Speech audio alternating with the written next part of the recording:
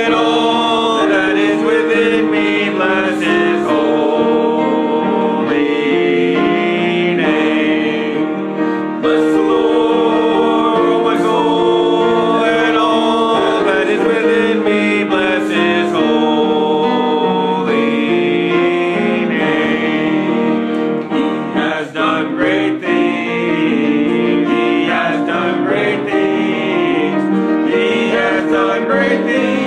Bless his holy name. Bless the Lord, oh my soul, and all that is within me. Bless his holy name.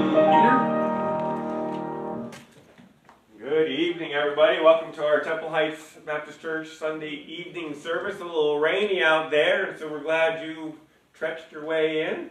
And just a pleasure to be here. Paddled our way in, yeah, I'm a little soaking wet, but we're glad you're here. Let's open in prayer. Dear Father, we thank you for today. We thank you for your blessings. We thank you for your word, Lord. It's your foundation. Lord, may you bless tonight. Be with those who may still be with us, coming on our way. Keep them safe. Be with those who are watching us online, Lord. May tonight be a blessing to them. Lord, may tonight glorify you in all things. In Jesus' name. Amen. I was thinking about what Peter had said about Old Faithful this morning, and it goes on time, you know, like this. And I was thinking, in the summertime, Florida's almost like that at 4 o'clock. It's gonna, it's gonna rain somewhere in Florida. But the Floridians know if you're at the beach, just let it rain, and it'll be 30 minutes, and you just go back out. But a lot of the folks that aren't local, they'll leave. All right, let's continue singing unto the Lord. Number 67. The love of God, number 67. 67. There we go. The love of God is greater far than tongue of men can ever tell. It goes beyond the highest star and reaches to the lowest hell. The guilty bear bound down with care. God gave his Son.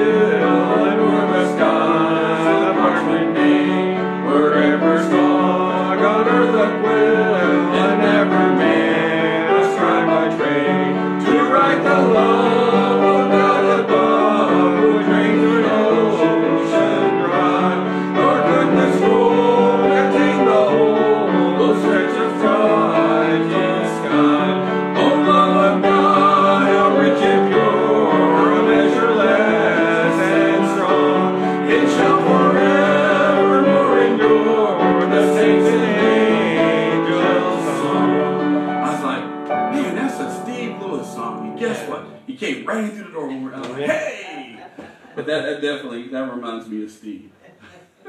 All right, let's turn to number 328. 328. Have you any room for Jesus? Have you any room for Jesus? He bore your load of sin. As he knocks and asks admission.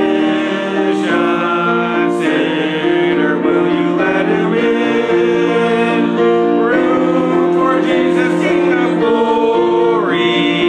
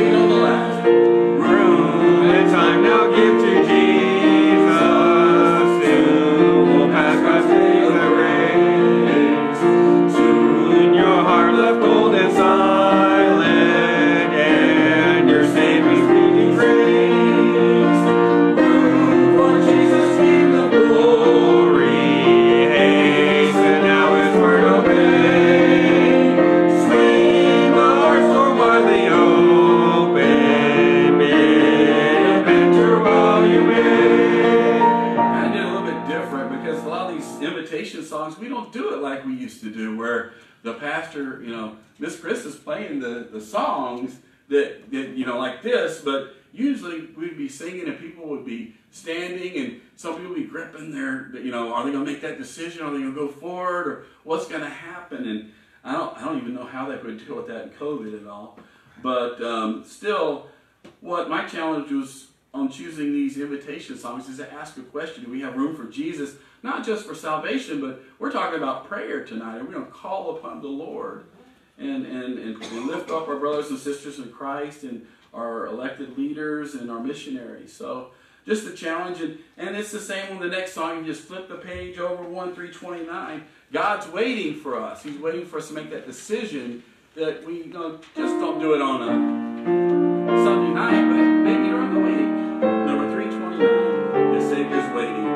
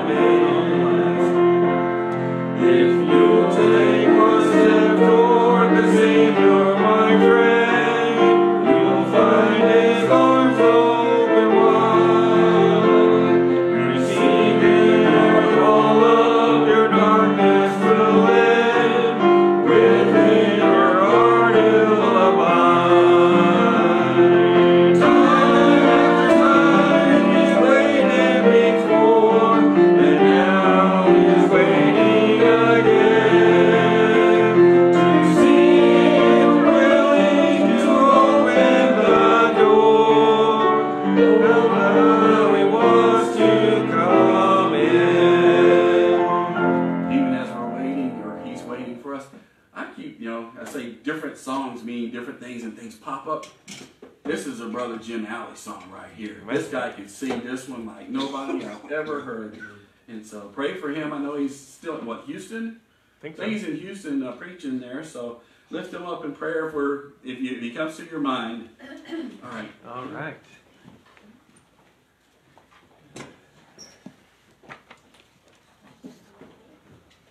Good evening. Hopefully everybody had a wonderful week. I know I thought the prayer session we had last week, we prayed everybody by name. That was really encouraging and left the evening service just ready to go. And I don't know, it seemed like the Lord was moving things along faster than like molasses that's been happening before. So hopefully you found something similar as well, that was truly a blessing. And thank you for being our color guard, and even in the rain, coming on out. So thank you for that. We're going to be in 2 Kings chapter 19 tonight.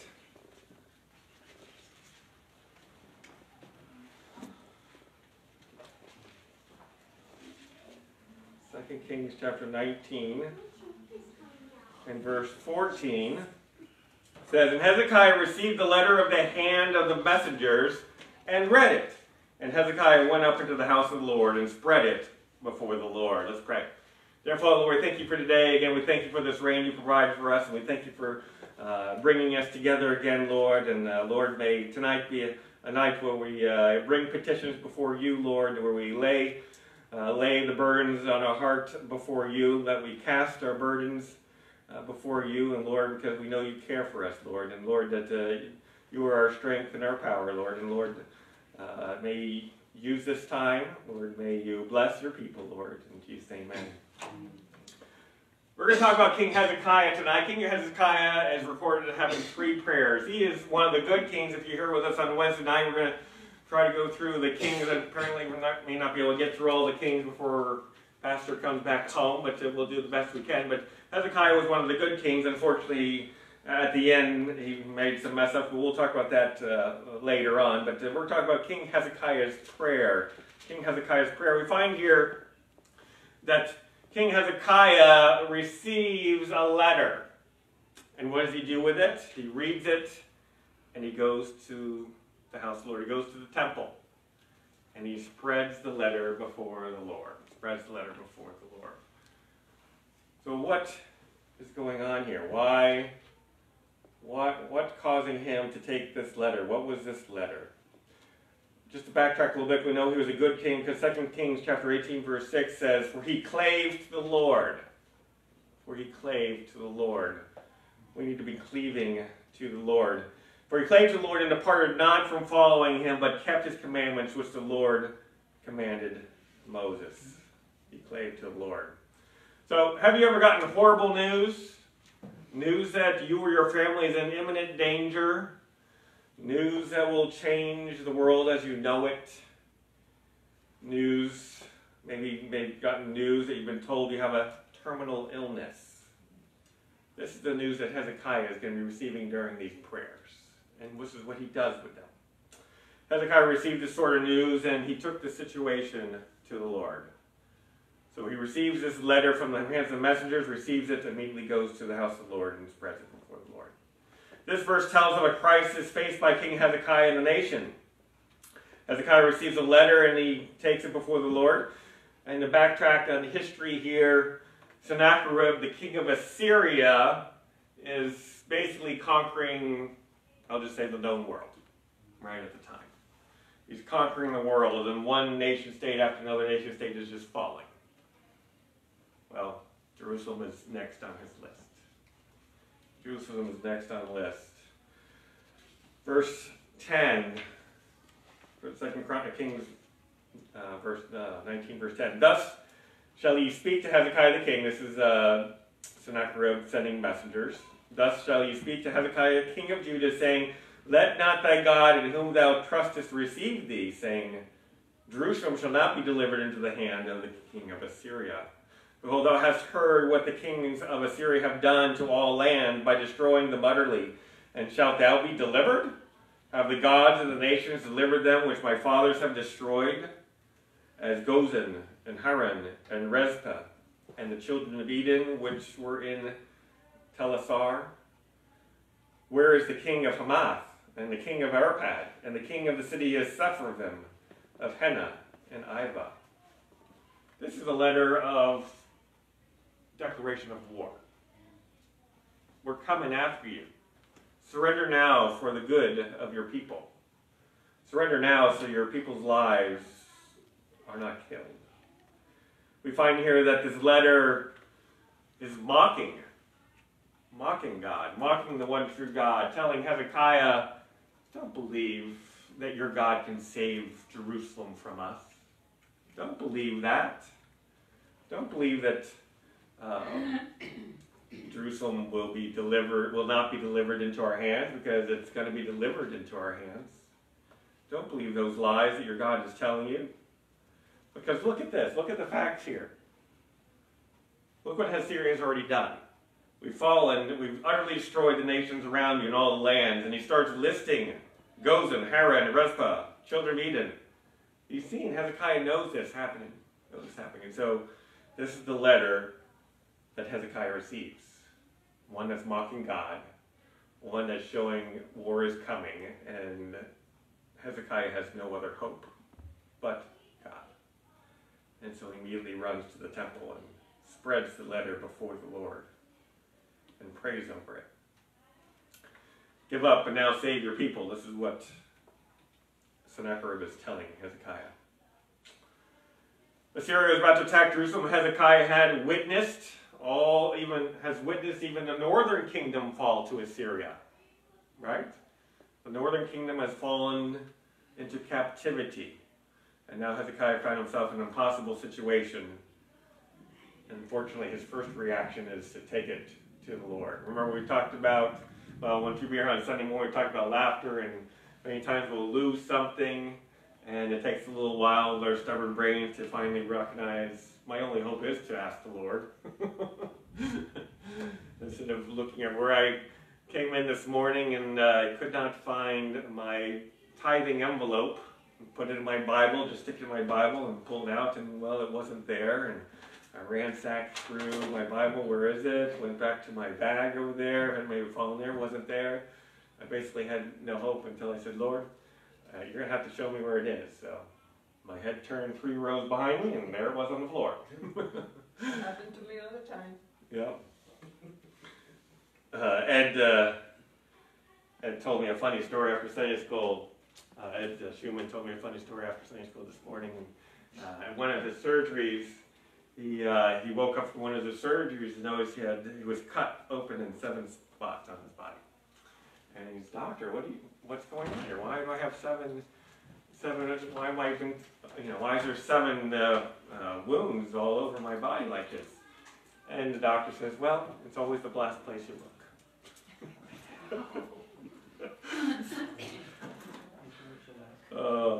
Always the last place you look. Anyway, what I'm pointing out here is Hezekiah gets the letter. What does he do? He's not mobilizing his forces and trying to get ready. He went to the Lord. He knew there was no other way. He knew this is the first thing he had to do. He went to the Lord, right? And so this is something that Hezekiah seems to be very good at. He goes to the Lord first. Maybe we'd all have a council meeting, war meeting, take advisement, and then we go pray. No, he's going to pray first. He's going to pray first. And he laid the letter before the Lord. And in one aspect, he's very desperate. He knows the situation. He knows there's no hope. He's desperate. Verse 15, and Hezekiah prayed before the Lord. So here's his prayer. And said, O Lord God of Israel, which dwellest between the cherubims, thou art the God, even thou alone of all the kingdoms of the earth. Thou hast made heaven and earth. Lord, bow down thine ear and hear. Open, Lord, thine eyes and see, and hear the words of Sennacherib, which has sent him to reproach the living God. Of a truth, Lord, the kings of Assyria have destroyed the nations in their lands, and have cast their gods into the fire, for they were no gods, but the work of men's hands, wood and stone. Therefore they have destroyed them. Now therefore, O Lord our God, I beseech thee, save thou us out of his hand, that all the kingdoms of the earth may know that thou art the Lord God, even thou only. Isn't that an amazing prayer? Amazing prayer. So how did Hezekiah pray? What things can we glean from this first prayer? First of all, we see he gave adoration to the Lord. He gave adoration, O Lord God of Israel, which dwelleth between the cherubim. In other words, he's not in the Holy of Holies. He's outside. He can only go as far as he can. If he went to the temple, he only can go as far as he can. The Lord that's in the cherubims, which is on the Ark of the Covenant in the Holy of Holies, this is the God he is praying to. O Lord God of Israel, which dwelleth between the cherubims, thou art the God, even thou alone, all the kings of the earth, thou hast made heaven and earth. Lord, you have made heaven and earth. You are the God. There is no other God beside thee. So first of all, he gave adoration to the Lord. Second of all, used in the same verses here, he confesses to the Lord that he is God. In other words, he trusts in him alone. Right? He's confessing, you are my God. You are my God alone, and I'm trusting in you. You are the only one that can take care of this situation. You are the God of the universe. You made heaven and earth. There's nothing you cannot do. Third thing we see is he asked God to hear him and see the situation. Lord, bow down thy ear and hear. Open, Lord, thine eyes and see. Hear the words that are on this letter. Hezekiah is bringing the God of the universe down and listen, see. Look what I'm going through. Brings him down as a friend, almost a friend, having a conversation with a friend. This is the situation I'm dealing with. Come here. Listen to this. See this. Get down and dirty with this. Fourth thing we see, he reports the facts of the letter. He repeats the letter to the Lord. Notice this. Hear the words of Sennacherib, which sent him to reproach the living God, verse 17, of a truth. In other words, there's some truth in this letter that I've received from King Sennacherib. Of a truth, Lord, the kings of Assyria have destroyed the nations of the land. It is true. They have come around. They have destroyed. Nations have fallen to the Assyrians. And verse 18, and have cast their gods into their fire. into the fire, for they were no God, but the work of men's hands, wood and stone, therefore they have destroyed them. So Assyria has destroyed the nations, and he has destroyed their gods. The Assyrian Empire has destroyed the other gods. No other gods have come up and defended their own nation, have stopped the Assyrians from conquering their nation. No other gods have done this. And what has the Assyrian Empire done? Have taken those other gods and thrown them into the fire. Right? Burned them up, destroyed these other gods. What are these other gods? They're just wood and stone, made by man's hands. There is no comparison between those gods, right, little g, those things that they're worshiping, and the one true God. And the one true God. There is no comparison to the one true God. That's the mistake King Sennacherib made. He's trying to put the one true God with all these other false religions. I don't know, if you were God, what an incredible slap in the face it is to be compared to pieces of wood and stone. Right? That is just, think about our Heavenly Father, and that's what he's compared to. The world is wanting to pray to stuff instead of the God of the universe. That's just a big slap. But here Hezekiah is pointing out, those are just wood and stone. I am praying to the one true God. One true God. Fifthly, we see he requests that Jerusalem be saved. Right? He makes his request. He makes his request. Now, therefore, O Lord our God, I beseech thee, save us out of his hand. Save us. He has a request, right? He gives adoration to the Lord. He confesses to the Lord, you are the one true God. He lays out the situation before the Lord, and he makes his request. Save us. Simple, isn't it? It's not complicated. Very simple. And look at the next part that he does. He requests that Jerusalem be saved so that the earth may know that the Lord, he is God. So that the Lord may know that he is God, and he alone is God. I had to take a negotiating class for work, and so one of the number one negotiating tools is when you're selling to somebody, make sure they know this is what you're getting. Because you want something, let them know you're getting something here. So Hezekiah is saying, save us so that you can be seen as the one true God in the world, right? Here's something God gets, right? Not that he needs it, because he is God, right? But here Hezekiah does a little negotiating here. So an excellent negotiating tool, letting know the opposing side the benefit of them giving you your request. Psalm 67:1, God be merciful unto us and bless us and cause his face to shine upon us, Selah, that thy way may be known upon the earth, thy saving health among all nations. The Lord saving faith upon all nations. Hezekiah is praying the things that God wants, right? God wants to be seen as the one true God. He is the one true God, and let his glory be known among all the nations. So this is his prayer. Simple. Right? Simple.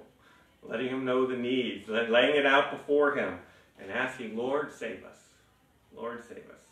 Sometimes that's all we can pray ourselves, right, in a situation. I don't know what to do, Lord, save us. Save us.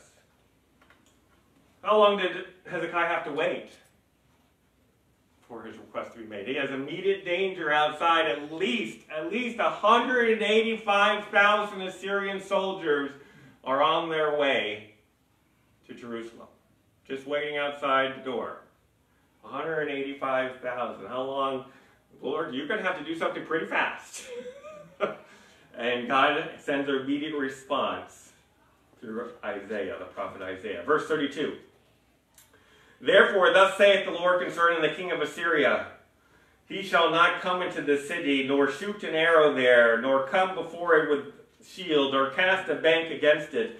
By the way that he came, by the same shall he return, and shall not come into the city, saith the Lord. For I will defend this city to save it, for mine own sake, and for my servant David's sake. David relays a message through Isaiah that Assyria will not come into the city, nor shoot any arrows. A shot won't be fired. and there won't be any siege laid against it. So that's what banking, this term here, bank, means, nor cast a bank against it. There's not going to be a siege made against it. And Assyria is going to just return home the way it came. An amazing response. Does this make any sense? If you're Hezekiah, you look outside the walls of Jerusalem, there's 185,000 campfires out there, ready and glistening, and swords are being sharpened, and Isaiah comes to you and says, see those people out there? They're not even going to come through our doors. They're not going to shoot one arrow. They're not even going to lay siege on the city. They're just going to go back home the way they came. What? Well, and the reason for this, he's done it. The Lord is going to save the city for God's own sake and for David's sake. He's doing it for himself. God heard Hezekiah's prayer.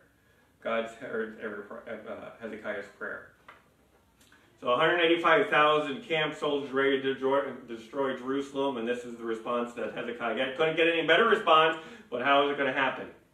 Well, that very night, God did something amazing. Verse 35. And it came to pass that night that the angel of the Lord went out and smote in the camp of the Assyrians 185,000. And when they arose early in the morning, behold, they were all dead corpses. So Sennacherib, king of Assyria, departed and went and returned and dwelt in Nineveh. Hezekiah woke up. Well, this is amazing fact, right? Hezekiah goes to bed. Goes to sleep, rests. He gave the situation over to the Lord. He's got a message from Isaiah. I don't know how this is going to happen, but there's nothing I can do tonight. It's in the Lord's hands. Wakes up the next morning, looks over the walls, and there's 185,000 dead corpses on the ground. What happened last night? What did the Lord do? Look what the Lord has done. Amazing. Amazing. 185,000, that's a lot of bodies. A lot of bodies. So it was in, we drove through Fredericksburg and, Spotsylvania, yes. And that is our deadliest location here in the United States in the Civil War, and upwards of 65,000 bodies. Just horrible, horrible. Here we have in front of Jerusalem 185,000 dead in one night because the angel of the Lord came upon them. The Lord protected Israel. So here we have Hezekiah took the impossible situation and gave it to God. He took the impossible situation and gave it to God. Give your impossible situation to the Lord and see what he's going to do with it. See what he's going to do with it. Second prayer. Second prayer. This is a person, the first one is a national situation.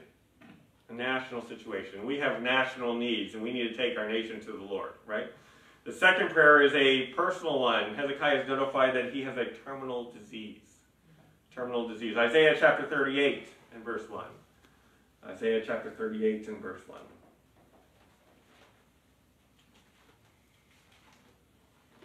In those days was Hezekiah sick unto death. So he's already sick. He's already laying in bed. And Isaiah the prophet, the son of Amoz, came unto him and said unto him, Thus saith the Lord, Set thine house in order, for thou shalt die and not live. I don't think Isaiah had good bedside manners, did he? This sounds like something that Pastor Allen's heard a couple times.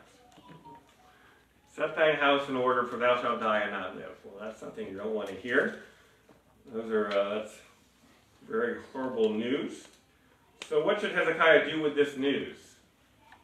Well, you know the answer, pray. Verse 2. Then Hezekiah turned his face toward the wall and prayed unto the Lord. Hezekiah turned his face toward the wall and prayed unto the Lord. The first time he took the letter and went to the temple, that's an open public space, right? This is something the nation, this is something the nation saw publicly. In other words, corporate prayer. The second time he faces toward the wall, imagine he's lying in bed, in his bedchamber, in his bedroom. Isaiah comes in and says, You're done. You're set your affairs in order because you're going to die. Hezekiah rolls over and groans and faces toward the wall and prays. He's in his own bedroom. How many of us had weeping tears in our own bedroom over something that's personal? Right? Something that's heavy on our hearts.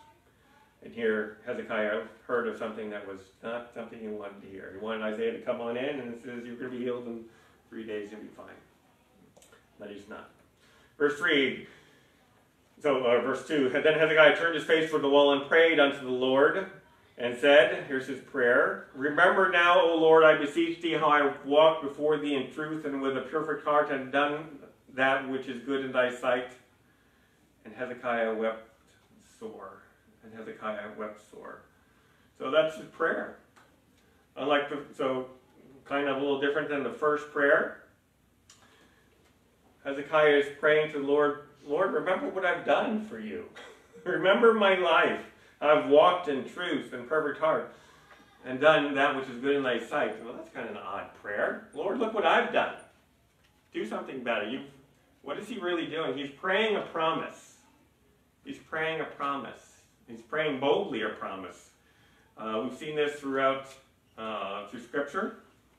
Hezekiah prayed God's promise of living a long life if you fear the Lord. Deuteronomy 5:33, ye shall walk in all the ways which the Lord your God hath commanded you, that ye may live, and that it may be well with you, and that ye may prolong your days in the land which ye shall possess. So Hezekiah took these promises that if you fear the Lord and obey his commandments, I'll give you a longer life. Hezekiah prays it. Hezekiah is praying God's promise. Lord, look at you. I've obeyed. I've followed your commandments. Lord, I'm asking to live longer. Can you consider that? Consider your promise. Proverbs chapter 10, verse 27, the fear of the Lord prolongeth days, but the years of the wicked shall be shortened. The fear of the Lord prolongeth days. I've been faithful to you, Lord. Don't let the wicked live longer. This is what he's doing. So he prays, remember now, O Lord, I beseech thee, how I've walked before thee in truth and with the perfect heart, and have done that which is good in thy sight. Notice in the latter part of verse 3, and Hezekiah wept sore. This is a real guy. Getting news of death is not easy no matter what, is it? Not easy no matter.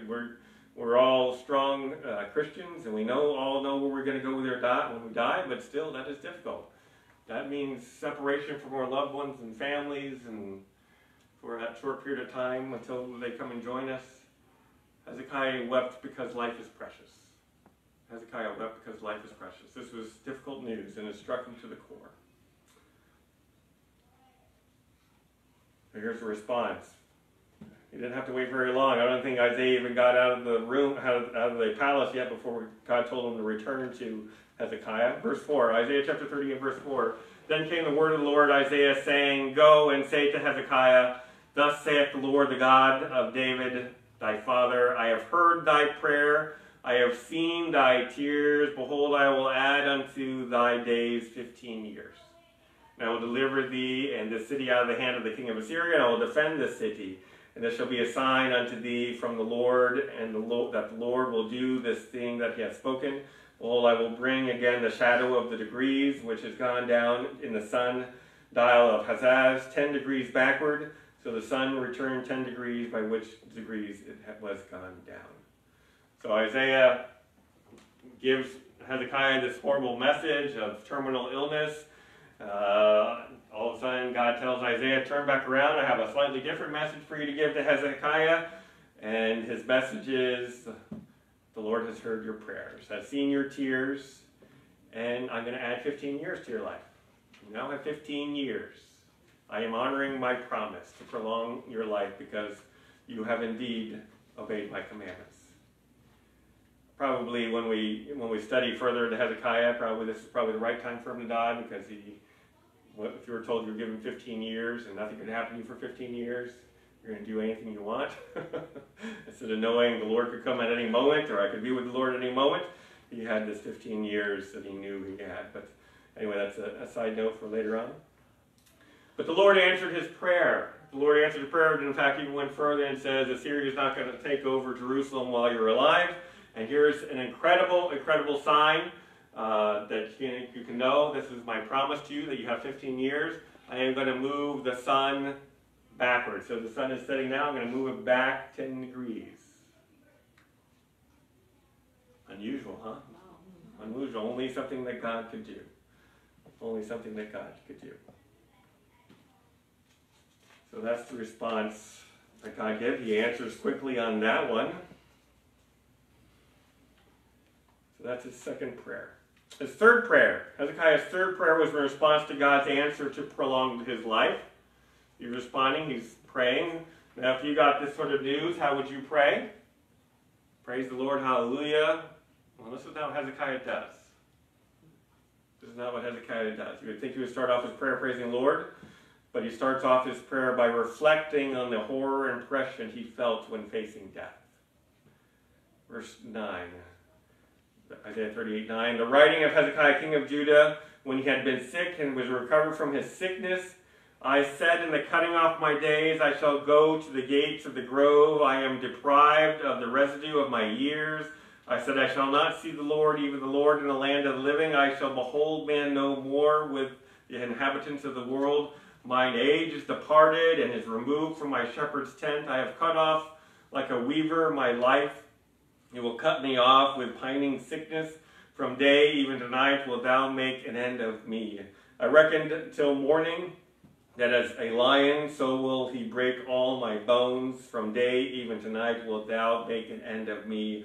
Like a crane or a swallow, so did I chatter. I did mourn as a dove. Mine eyes fail with looking upward. O Lord, I am oppressed, undertaken for me. Do you see the oppression in those words? Do you see the depression in those words that Hezekiah was feeling? And so here Hezekiah is reflecting on the horror of imminent terminal illness, imminent death, and facing death. Hezekiah then moves on and reflects on God's saving power. Give everything to the Lord. Give all your feelings to the Lord. That's what he wants. Right? Cast all your care on him. Don't just give him the Sunday school stuff. Give him everything. Here Hezekiah is letting the Lord know how he's feeling. Verse 15. Now Hezekiah then reflects on God's saving power and ability to restore life. Verse 15. What shall I say? He has spoken unto me, and himself hath done it. I shall go spotify all my years in the bitterness of my soul. O Lord, by these things men live, and in all these things is the life of my spirit. So wilt thou recover me and make me to live. Behold, for peace I had great bitterness, but thou hast in love to my soul delivered it from the pit of corruption. For thou hast cast all my sins behind thy back. For the grave cannot praise thee, death cannot celebrate thee. They that go down into the pit cannot hope for thy truth. God's saving power. God has saved Hezekiah. God has given him life. God has raised him from the oppression of death. The grave cannot praise because he doesn't have them. Death cannot celebrate because he doesn't have Hezekiah. So Hezekiah reflects and gives God praise for restoration of life. And so finally we have here in verse 19 and 20, Hezekiah praises God. Verse 19, the living, he shall praise thee. As I do this day, the father to the children shall make known thy truth. The Lord was ready to save me, therefore we will sing my songs to stringed instruments all the days of our life in the house of the Lord. Finally, we come. Hezekiah's prayer just starts off in utter oppression and depression, and it's just beyond sadness. And then he recognizes God's saving power, and then he is praising the Lord for what he has done. Praising the Lord, and he's sharing to his father, to the children, and the next generation, one generation next, he's going to be letting know God's wonders and God's promises, and shall praise him. So here, Hezekiah's three prayers. He's facing insurmountable situations, and he faces it with prayer. We can see the realness of Hezekiah, the situation he faced as a king, facing armies that are going to attack him, facing death on a personal level, and he prays through those crises. He prays for his nation, and he prays for his personal crisis and deadly illness. We need to be bold to take our situation to God in prayer so that the next generation can see that he's the one true God, that he gets all the glory. Look what the Lord has done. And we can share with that. You know, in salvation, we can share those oppressive states that Hezekiah did. and then we can pray, look what the Lord has done, and then we can praise him for what he has done, right? But here we have, when you face an insurmountable situation, do what Hezekiah did. Lift him up in prayer. All right, let's close with prayer. Dear Father, we thank you for today. We thank you for your word. We thank you for Hezekiah and the example set before us. Lord, may you be with us now as we go and share each person's name before you, before the throne. Lord, may you bless them. Lord, may you protect them. Lord, may you show them your glories and honor. May you use them. Lord, may they each one have a wonderful, incredible week because of what you have done for them. In Jesus' name. All right. Well, Miss Chris has